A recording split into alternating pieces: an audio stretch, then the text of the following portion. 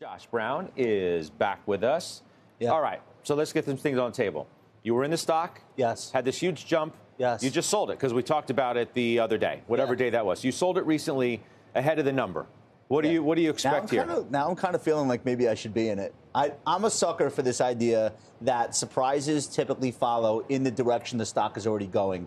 And it's not impossible for Netflix to have a really good earnings report. It's an analyst at UBS covering the stock talking about the possibility of a re-acceleration in subscriber growth. So in the third quarter, the company added 2.4 million subs, and UBS, for example, is looking for 4.5 million. Yeah, that's the number. Yeah, they they guided to that number too. So yeah, I think that is the kind of sentiment that might already be in the stock. So I felt good letting it go. You have to understand, I bought it because I thought it was way overdone to the downside. The stock is now up 100% off its low. This is one of the biggest bouncers in the entire market. You also have to keep in mind the history here. This is a company that had 5 straight negative reactions to earnings starting in 2020 through that first quarter of 21. And then they really blew through that first quarter of 21. They really, though, blew up in Q1's report, which was the spring of 22. That's when the stock went down 35% in a day, the worst day for Netflix ever. But look at what's gone on since then. They've put together 2 back-to-back upside surprise quarters. After one of them, the stock popped 13%. After the other one, the stock popped 7%.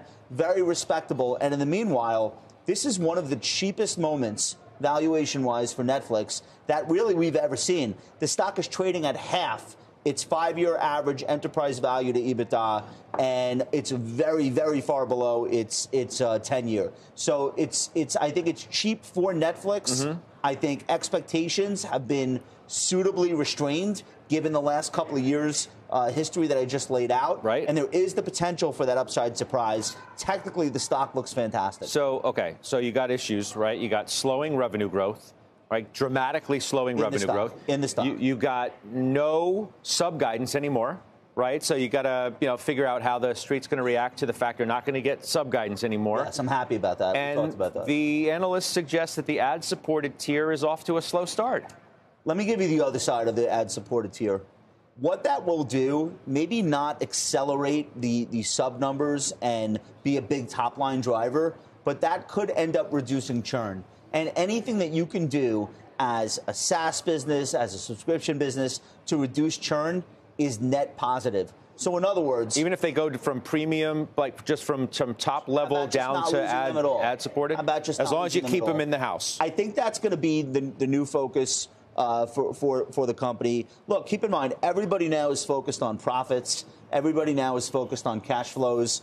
The sub-growth story is great. I don't think it's going to be the biggest determinant of whether or not Netflix at $335 a share or $325 a share is a buy. I think the focus is going to continue to be, is the company earning more money than I thought they would? Is the company finding new ways to reduce churn? Is the company finding new ways to capitalize on its already enormous audience size? So I feel good about it going in. I don't currently own it. And if they beat it up over some stupid metric, I might even end up buying it back again. Okay, you give us a holler tomorrow in overtime. I know you'll be watching. If you do that, you let us know. Absolutely. And we'll hear from you again. That's Josh Brown. Thanks again for sticking around.